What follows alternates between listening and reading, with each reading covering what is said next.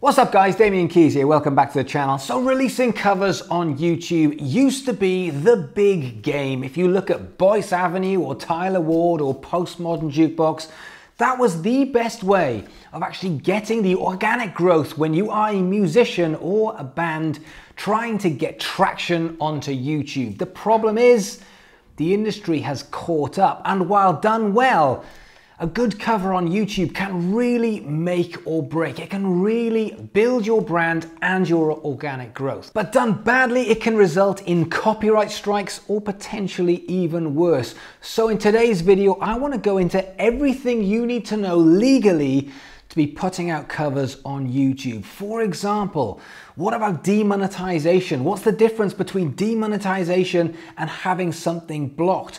What licenses do you need and how do you get those licenses? And obviously the big one, which is what exactly is fair use, especially in 2020. So strap yourself in because this one's gonna be a big one. Nice. So back in the day, which was a Wednesday, well before streaming, it was a relatively straightforward process if you wanted to cover someone's song, because you would need permission from the owner in order to record that song and put that on a physical piece of content like a CD or vinyl, which then would go out to shops and people would buy it. Ah, those days. But then came along streaming, and then came along YouTube, and all of a sudden fair use came into play, which is when are you allowed to use someone's cover and when aren't you allowed to use someone's cover? That would mean in order to get permission, you would need a license. So do you need a license to upload a cover of someone else's song on YouTube? Well, technically the answer is yes. However, quite a lot of artists and labels are pretty cool with you recording covers and putting them on YouTube. But some artists and some labels are not so cool with it. Like very, very, very not cool with it. There are three possibilities that happen when you upload a cover to YouTube. Number one, nothing happens. Either they don't see it or they do see it and they say, hey, you knock yourself out. Have a great time covering our song. It's some extra publicity from us. Have some fun.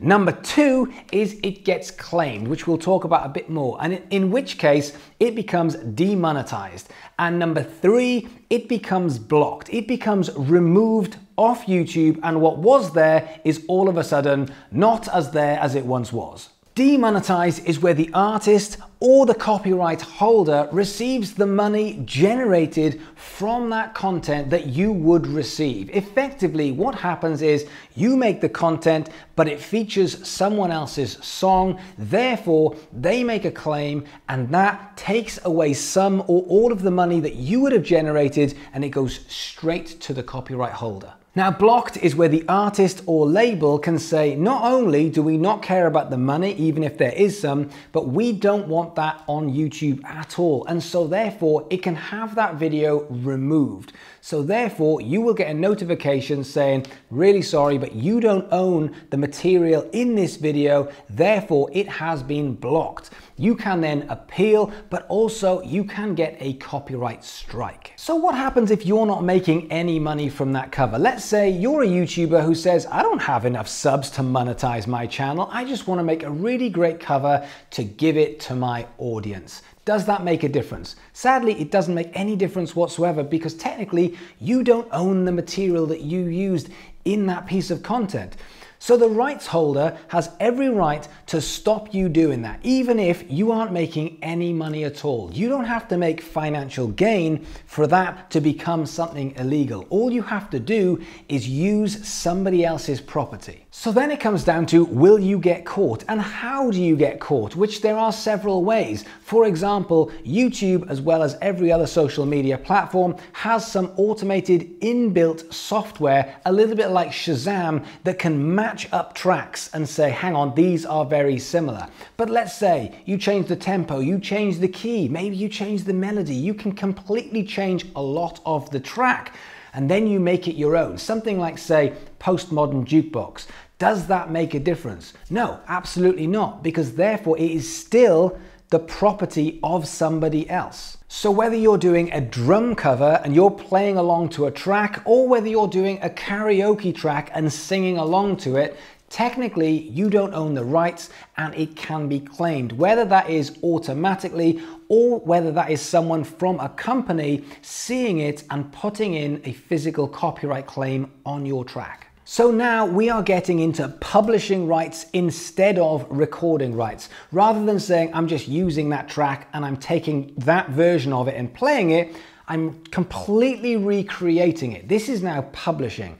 Now the difference with this means even if you change everything, you might change the melody, you might change the production, but it's still the same song. It still means you are in breach because you are using elements of that song. So what comes under these publishing rights? Well, for example, if you use the lyrics, that's a no-no. If you write down the lyrics and put them on the screen, that's a no-no. If you hum the melody, that's a big no-no. So effectively, you can't use someone else's track under any circumstances on YouTube apart from under fair use. The big labels literally hire teams of people to go through YouTube and other social media platforms to find copyright strikes because they know there is a lot of money. Can you imagine, out of all of the thousands of uploads on YouTube every single day, can you imagine how many Beatles covers there are? Can you imagine how many Rolling Stones covers there are? Can you imagine how many AC/DC covers there are? So therefore, there are teams of people searching them out, giving them copyright strikes. Taylor Swift cover, no.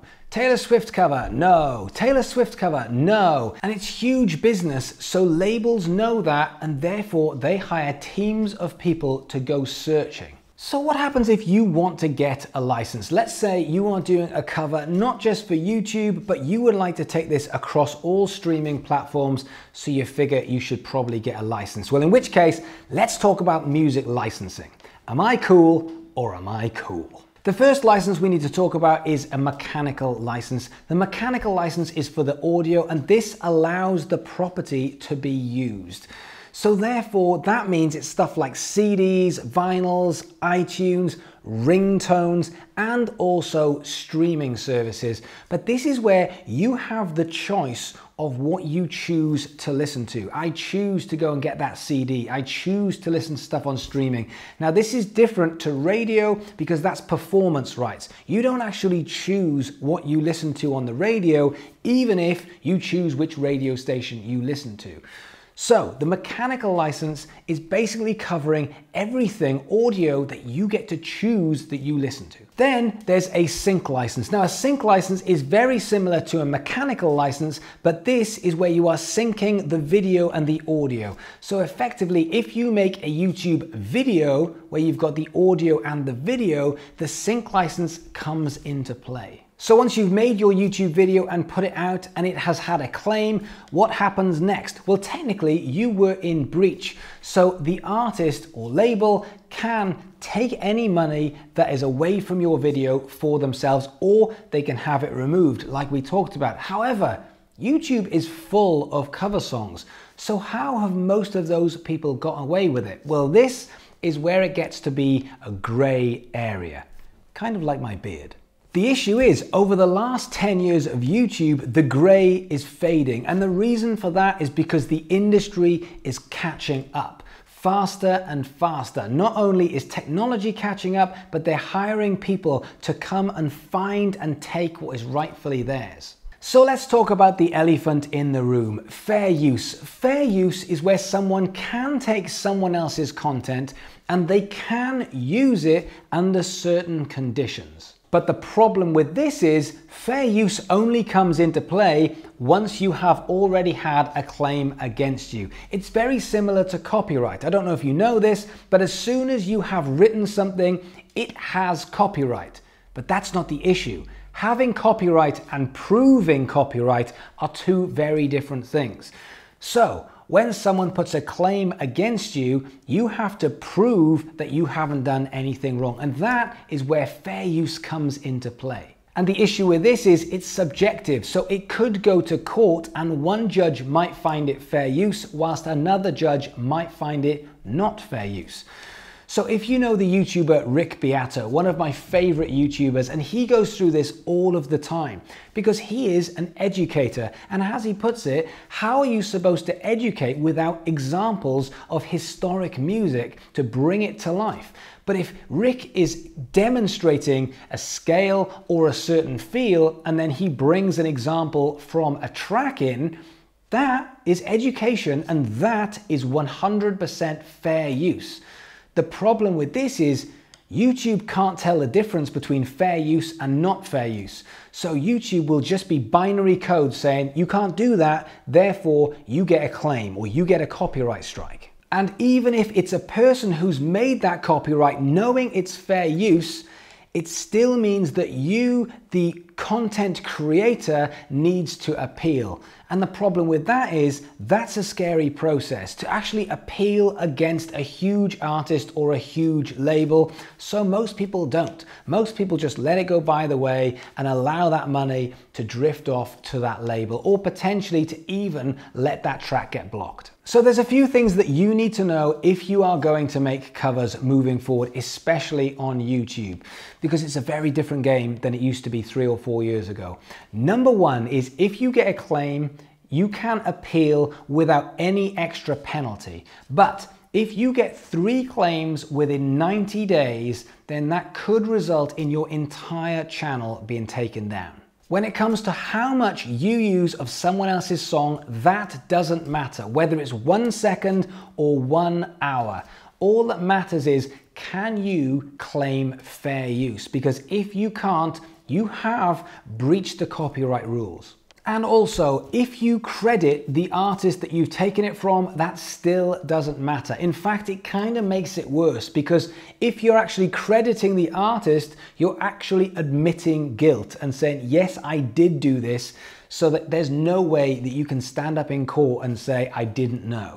So it doesn't matter how much you credit, you still can't use other people's material. So the million-dollar question is, how do you get hold of these licenses? Well, there are plenty of companies who are there to help you. Like, for example, the Harry Fox Agency or Louder, L-O-U-D-R, or also Easy Song Licensing. Or on top of that, there are other websites like We Are The Hits. But on top of those, you can also get in contact with publishers and do this yourself. And yes, it takes a little bit more of legwork, but there's no reason why you can't contact publishers yourself. I think whilst a lot of that is the technical information, I would say one thing that is for sure is YouTube is now being clamped down on. We have had 10 years of the Wild West. And it's not that it's not fair, but what's actually happened is the industry hadn't caught up. Now it has a way of catching up, and YouTube is big, big business. And the labels and the publishing companies know this, which is why they are out for blood. So if you are going to do a cover, then make sure that you have done your due diligence. Make sure you know that it isn't going to have that copyright strike. Make sure that you can use this cover and make sure you can use it in a way that will bring value to your audience so that you're not having to go through all of that for the sake of nothing. Also remember that every single country in the world has slightly different rules on this. So depending on where you are in the world also depends on the rules of the game. So you need to check in the country that you are already in. So guys, thank you so much for watching. Hopefully you won't get any copyright strikes because they're an absolute pain in the bum. But if you can do me a favor, like, subscribe, or if you're looking for more in-depth courses or access to me, then there is my Music Business Academy, DK-MBA, where you get a 14-day free trial. So what have you got to lose? Otherwise, just come and be a part of this community because I'm so proud of watching you guys grow. So thanks for watching, and I'll see you guys soon.